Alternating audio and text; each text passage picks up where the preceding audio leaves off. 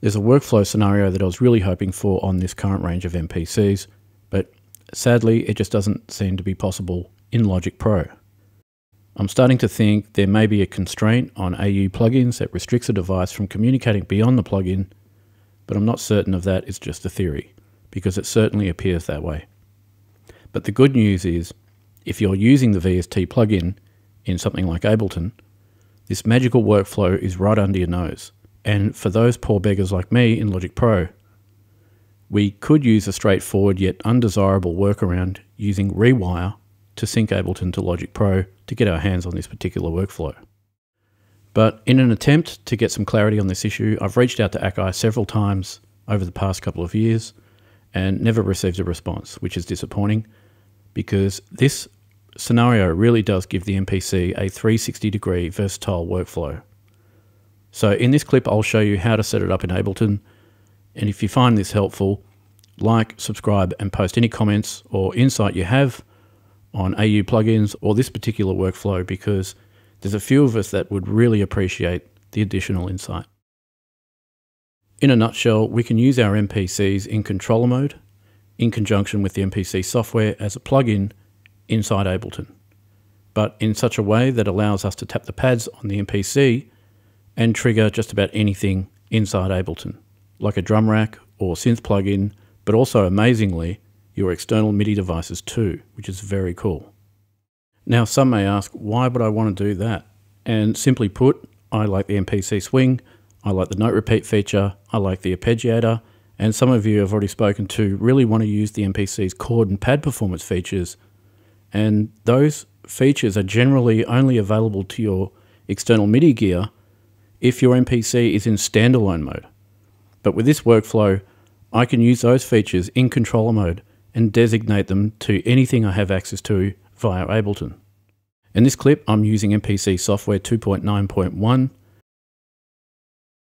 and Ableton Live 11, but I've also tested this on Ableton 10. That said, enough yapping, let's get into it. First of all, you should have your MPC in controller mode and your MPC software installed and set up in Ableton. If you haven't already done that, then check out my video on how to set up Ableton Live and the MPC2 software. You can find the link in the description area below. Once you've done that, it's fairly quick and simple. Just make sure you have a MIDI track loaded with the MPC plugin on it.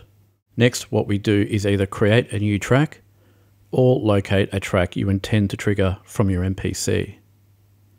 Then locate the MIDI from menu on that particular track. Select 1-MPC. Then from the menu below that, you want to select the MPC option again. And if this is a new or blank track you intend to use, just make sure you have some sort of instrument plugin like a soft synth or drum rack loaded onto it, which will help you if you're following along with this example. Next, we can head over to the MPC. From the main screen, select a MIDI track. Now go into your MIDI port option and select DAW. And that's it, you're done.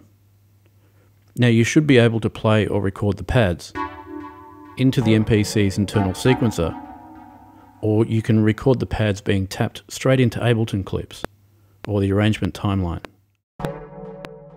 The funny thing is, you could potentially record on both the MPC sequencer and into Ableton clips at the same time.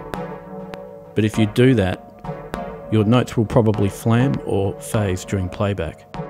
But the good thing is, you can use quantizers from either or both. Plus, you can use the swing, the note repeat, the arpeggiator inside your MPC to trigger internal Ableton sounds or even your external devices connected to Ableton. The downside I found is that you can only utilize one active DAW MIDI port at a time, meaning if you try to use the DAW port simultaneously across multiple tracks from your MPC, you may end up triggering multiple Ableton tracks at the same time. This is particularly noticeable when multiple Ableton tracks have their input monitors on. So what I suggest you do there is either mute or disable your MPC's DAW MIDI port by going back to the MIDI port option and select None. This way, if you record your MPC parts track by track, one at a time, you can record as many as you want. So I still believe the benefits outweigh that particular downside.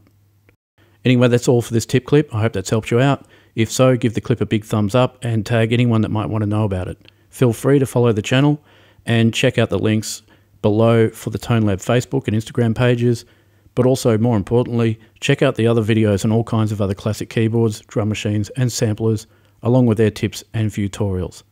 Thanks for watching, take care, and bye for now.